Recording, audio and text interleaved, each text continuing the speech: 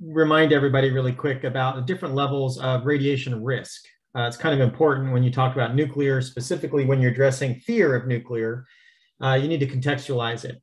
So a millirem is about what you get every day just because you live on the Earth.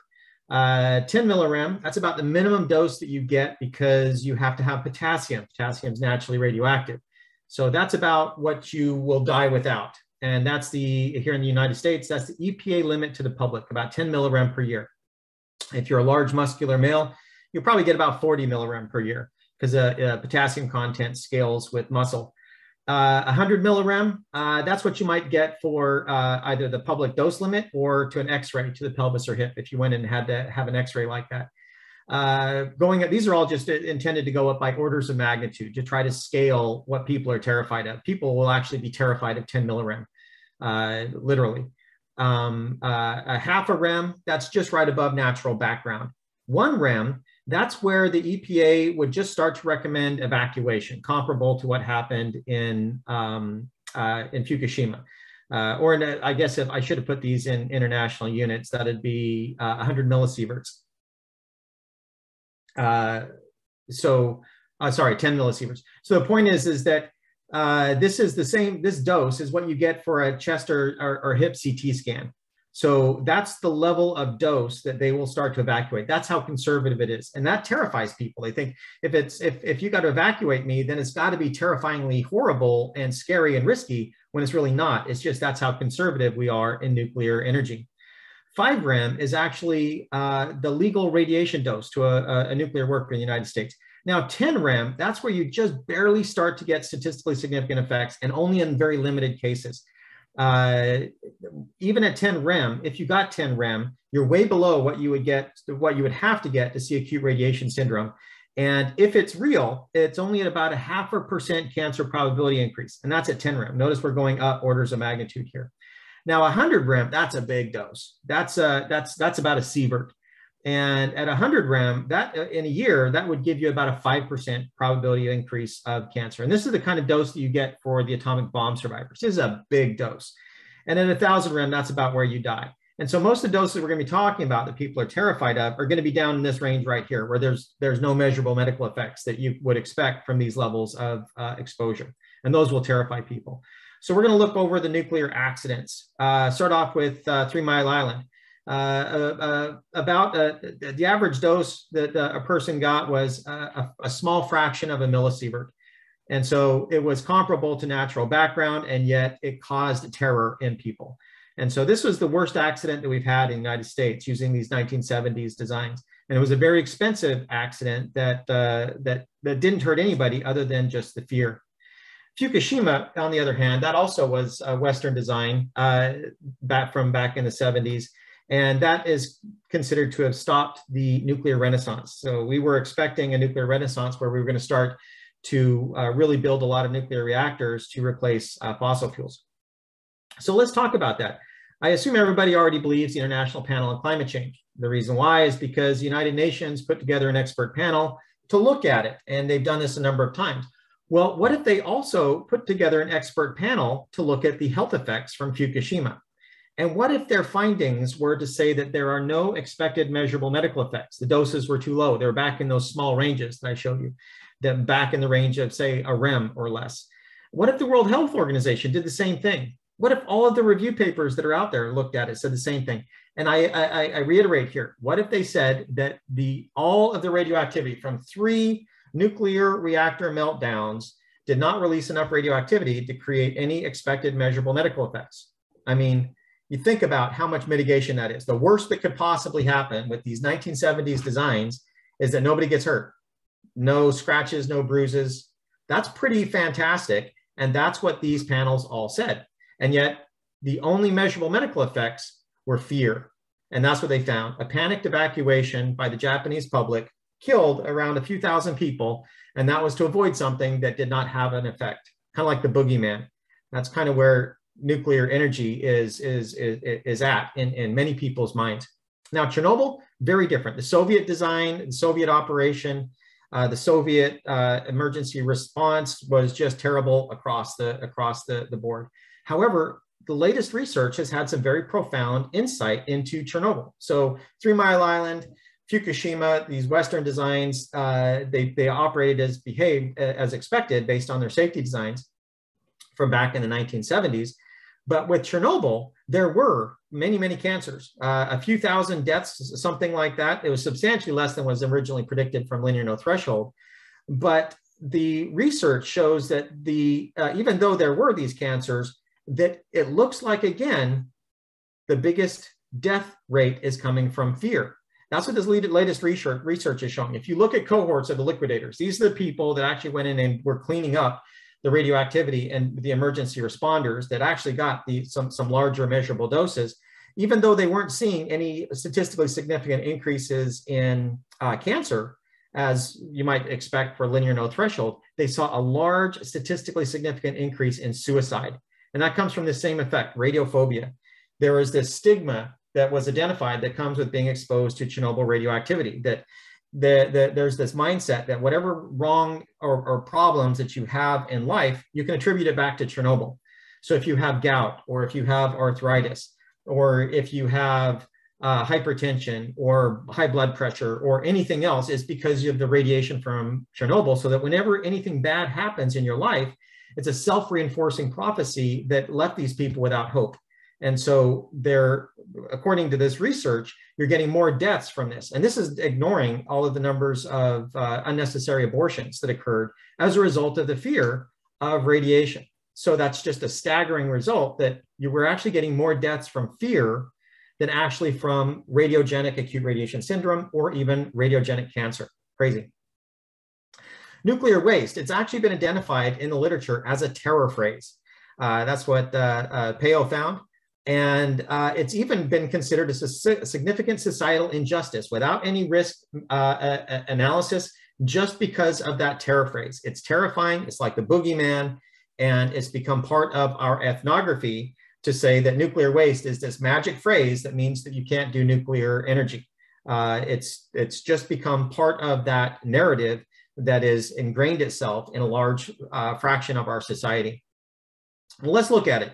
If you look at nuclear waste, right now, the United States has the largest fleet of nuclear reactors. We have the largest amount of nuclear energy in any country produced here in the United States. Since the mid-1970s, about 20% of all of our electricity has come from nuclear energy. And all of the spent nuclear fuel from all of that electricity, that's just huge, would not fill up a single football field above 3 meters high. That should characterize how bad the problem really is. It's just a very small amount of materials that you have for the waste. It's just in a phenomenally high energy density, so that, you know, shield it with these things. You can, once you get outside the fence, you're back near background again in terms of the radiation that you would get if you lived right there near the fence of one of these interim spent fuel storage facility installations. And so the problem is readily mitigated, especially since there's just such a small amount of material that's there. Well, what about putting it in the ground? How do we know that it's going to be safe? Well, the real trick here is, you know, we don't reinvent the wheel.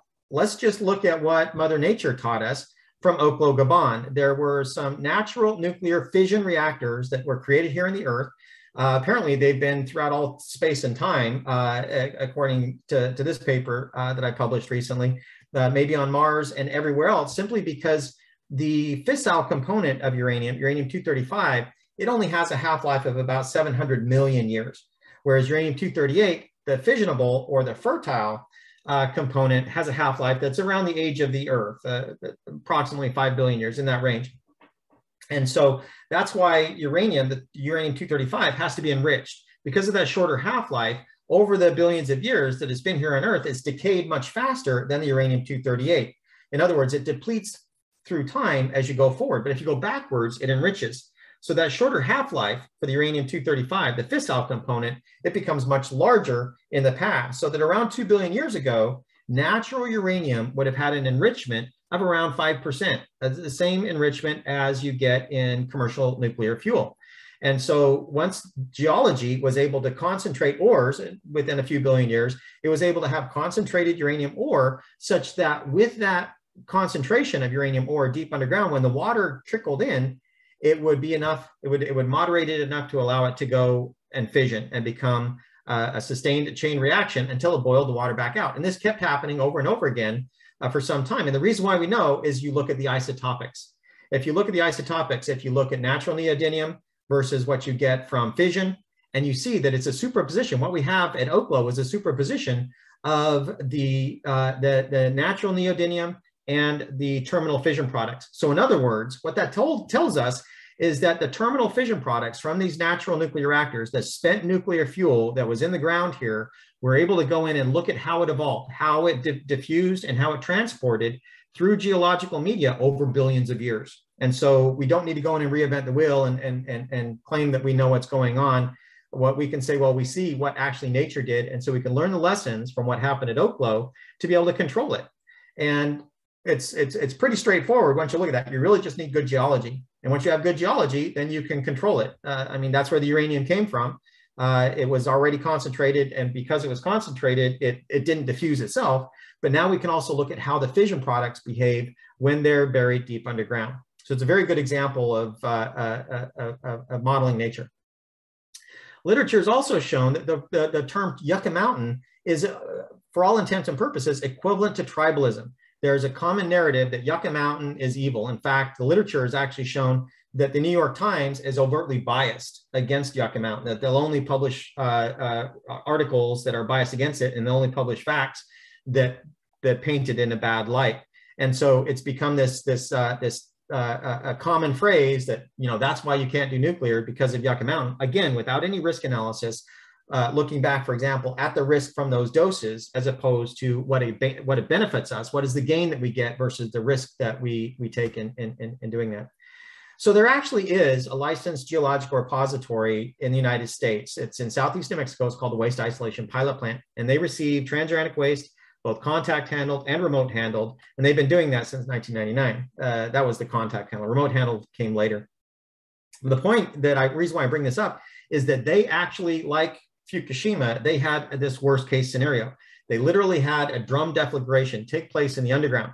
And why that's significant is that it had safety features engineered into it to mitigate any kind of a release.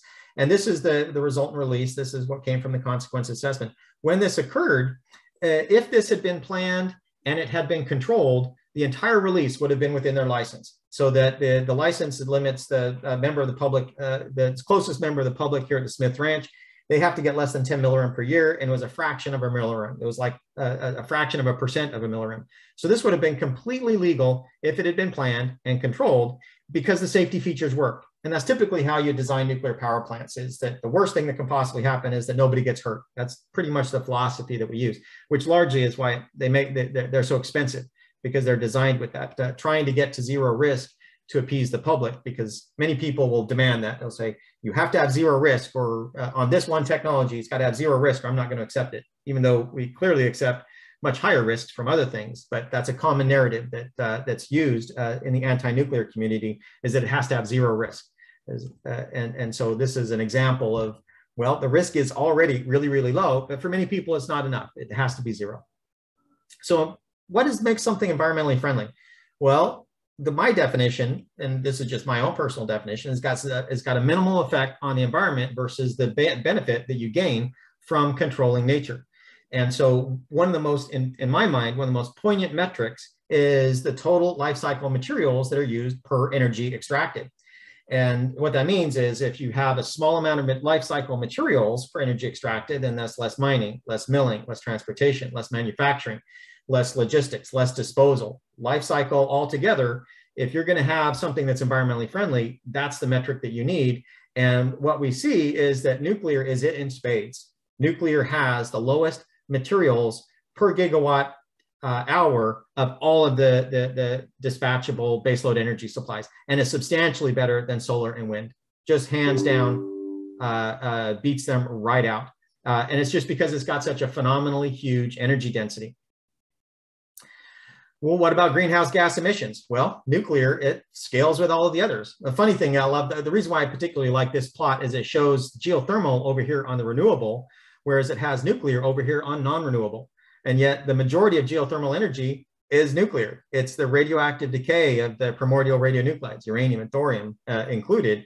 And so even though geothermal is listed as renewable, nuclear is not, which to me is just kind of contradictory because it's the same energy source. It's just with nuclear, we take that same heat source and we speed it up. We extract it really fast instead of letting it happen really slowly throughout the body of the Earth. So what is the actual energy death rates that you have? I mean, that's really what people tend to argue a lot is, what if there's an accident? I need zero risk. Well, zero risk means that you have nobody hurt as a result of getting what you need. And this was an OECD report that actually showed that's what you get, at least for the Western countries, if you're using the Western designs as opposed to the old Soviet designs. That hydro actually can have huge fatalities. There was a hydroelectric dam in China, the Benkyo, which when it went, the common estimates are about 200,000 people died from that dam failure. That's just staggering compared to pretty much anything that you could imagine with nuclear, unless you're dealing with nuclear weapons. And so the number that you get for nuclear there was zero. And that doesn't mean it's zero risk. It just means that it was extremely low risk. So here was a study that looked at what was the death rate from wind. So we didn't have that in this OECD report, but the literature does have that. And so this actually comes from people falling off of wind turbines, right? That's an accidental death as a result of taking advantage of wind energy. And so this number, it was about 4 per 100,000 person hours. And if you look at this data compared to the United States, 4 per 100,000, that puts it at the lowest end. That's like a government worker. That's like really safe. So according to this research right here from Anazaris et al., wind energy is really, really safe. It does not hurt people from accidents because it's comparable to being, in trade or retail, being a salesperson. But that was for a wind installation. So it did not have a whole lot of energy. So if that's the death rate, if that's an acceptable death rate per energy, what would be the same death rate that you would get if we replaced all of the nuclear energy in the United States with wind? What kind of death rate would we get? If you scale it up, you end up having to have about 2,500. This was for the year 2018. You'd have to have almost 2,500 deaths to get the same energy, to have the same safety record as wind. And yet for that year, 2018, it was zero. So how much safer nuclear is than anything else, it's just staggering. And yet the narrative that we have in society is completely the opposite. I would liken it to being an anti-vaxxer. 3 years ago, you hardly find anybody that would say, no, vaccines are bad. I do not demand a vaccine have zero risk. But today, there are large portions of society that say you have to have a zero risk vaccine, or I'm going to call it deadly and evil and bad. And so it's kind of a similar narrative that we've found with anti-vaxxers as what we still have today, largely with nuclear, that there's this mindset that it's got to be zero risk. Otherwise, it's evil and bad. Here's an example. In Budapest in 2011, there was an iodine-131 radioactivity measurement that was found there in the city. Terrified people, right? It was in their minds, it was Chernobyl all over again, until they found out it came from a nuclear medicine facility. And then all of a sudden it was okay. The same amount, same radioactivity, same isotope, everything. It was just the source. So electricity is bad, but medicine is good. That kind of scales it in terms of what the perception is on risk. So that's my presentation. I'm open for questions. Thank you very much, Rob. That's an interesting perspective. Is there any questions from the audience? We have already